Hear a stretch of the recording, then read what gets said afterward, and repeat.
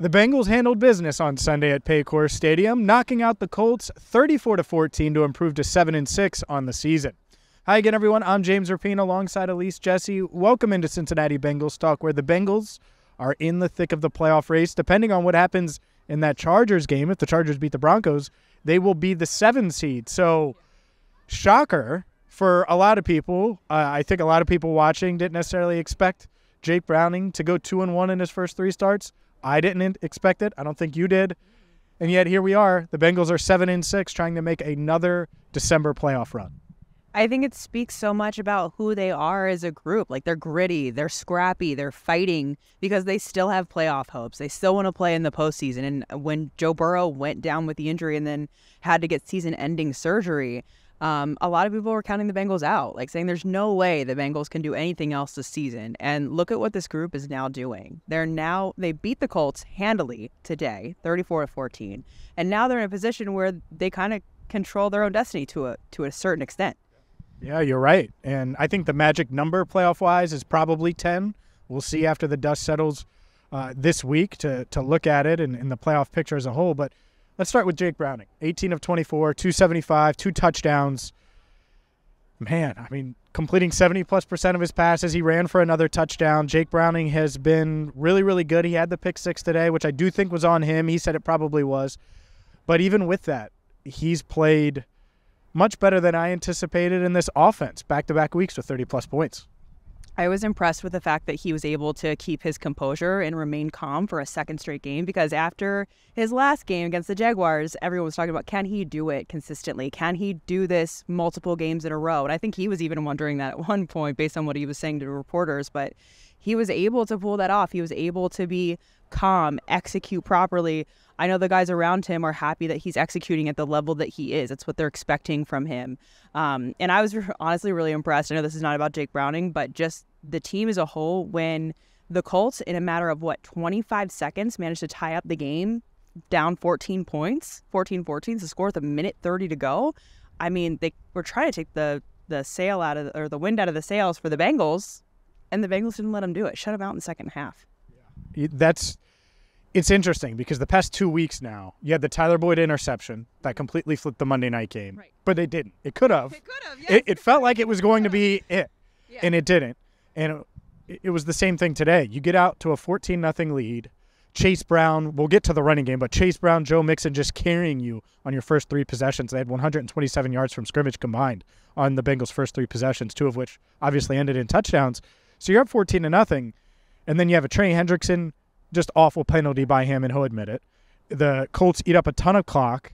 They score, and they miss the extra point. It's like, oh, well, go score, and you still feel good. You might be up 17-6 going into the half. In the pick 6, it's 14-14 at halftime, but they responded. And they respond by going downfield, scoring a touchdown. They never trailed in this game. And outside of that 25-second blip at the end where the last 2 minutes of the second quarter felt like an hour, it really did. Outside of that, this team dominated a really good Colts team. And the other element of this, before we get to the defense, is the run game. And you deserve credit because you've been on the run game a ton. Elise always talks about the run game. She's Mrs. Run Game. And to your credit and to the Bengals' credit, they've gotten the run game going over the past couple of weeks. It's made Jake Browning's life easier. It's allowed them to limit possessions for the Colts. The Colts only had 3 possessions after tying the game at 14, and 3 possessions later, they're down 31-14. Obviously, the final score is close to that at 34-14, but Joe Mixon, Chase Brown, thunder, lightning, whatever analogy you want to use, it works. The duo is so much fun to watch. I asked Joe Mixon right after the game, what do you think about Chase Brown? He's like, clearly Chase is taking notes on me. Like, he's taking notes for me. And then I asked Chase, I'm like, are you taking notes on Joe Mixon? He's like, yeah, of course I am. He's a Pro Bowler. So, I mean, they're playing complementary football together. Obviously, Joe is helping Chase along. And I've got to give credit to you gave me credit for too much credit, honestly.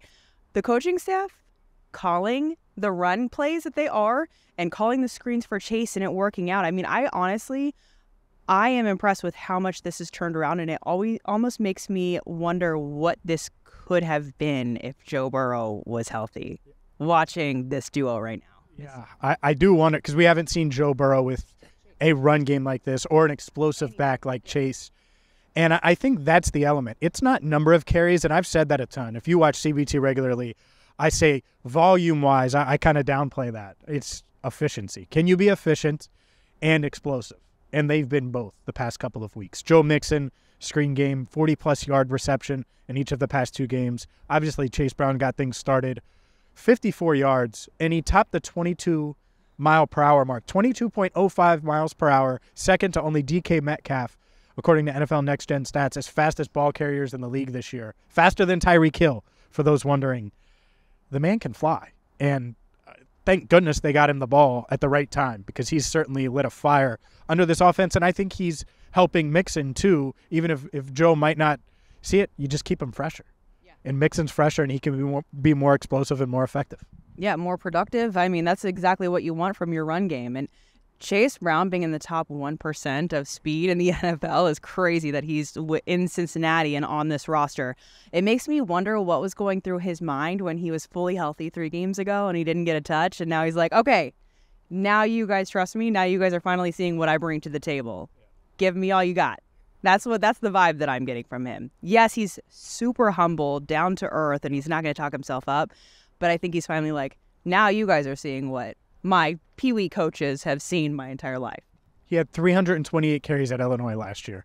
He is not afraid of carrying the rock. He is not at all. Real quick before we get to the defense, Jake Browning, drink water, hydrate. I already made one joke to him at the end of the news conference, like go chug some water after he talked for like 12 minutes or so. His teammates are going to do the same. I've never seen that. Hand cramp, had to leave the game. A.J. McCarron played for a second. It should have been a touchdown to T. That's annoying. But, yeah, one of the weird injuries. This is what proves that Jake Browning has exceeded expectations. My phone blew up when he left the game with an injury. I had multiple friends text me like, oh, no, what's going on with Jake? And I didn't think it was anything serious, and obviously it was just a hand cramp. But, yeah, one of the weirder injuries I've seen. Yeah, definitely one of the weirdest ones I've seen, especially for him to run back on the field and they were like, oh, it's just cramping. I'm like, wait, what? Cramping in your thumb? I've never heard of that. In all the years that we've worked in sports, for neither one of us to ever hear something like that, it's hilarious. Also, by the way, that touchdown to T, both A.J. McCarron and T. Higgins, I talked to them after the game, they both thought that was a call that was a little soft. And neither one of them thought that T pushed off like that. I agree. And I know T had some drops today and he's taking some heat. I tweeted, he can't get a break right now. Because I thought it was a touchdown. It was a great ball by A.J. McCarron, coming in cold, by the way. So hopefully T gets a touchdown next week. The Bengals, they've had 2 wins in 6 days, and they play again 6 days from now, Saturday right here against the Minnesota Vikings. But the thing that I didn't see coming is this defense pitching a shutout, and they basically did. I mean, they're a Trey Hendrickson play where he doesn't hit Gardner Minshew way late, and it was just a dumb hit because I don't know what he was thinking. But if he doesn't do that, and he did play well today, I'm not trying to be too critical of Trey, but on that play, it was a boneheaded play. They're that away from pitching a complete shutout today. They were great against the Colts, limited them all game long, and pitched a shutout in the second half. Even with the pick six, all the momentum, they didn't give up another point. I mean, you could tell that Trey Hendrickson was beating himself up after that because it was 3rd and long. They had the chance to have the ball at a really great positioning on the field, and Trey on the sidelines comes off, and he's just beside himself. DJ Reader has both of his hands on his shoulder pads, and he's like trying to talk Trey off a ledge, like, calm down, it's okay. Next play, get it out of your head, like trying to get him to get back to normal, which he did. And I was impressed by the shutout, too. I was asking Chidobe Awuzie about the shutout. The second half, and he was just kind of like, this is who we are. And then he mentioned that Lou Anarumo has been on them like white on rice. Like, he is not letting up. He is coaching them super hard, and he's letting them know that, you know, when they were giving up multiple touchdowns and not playing within themselves, not executing or trusting the guy next to them to make the plays, they were putting bad tape out there. No player wants to do that in the position that they're in.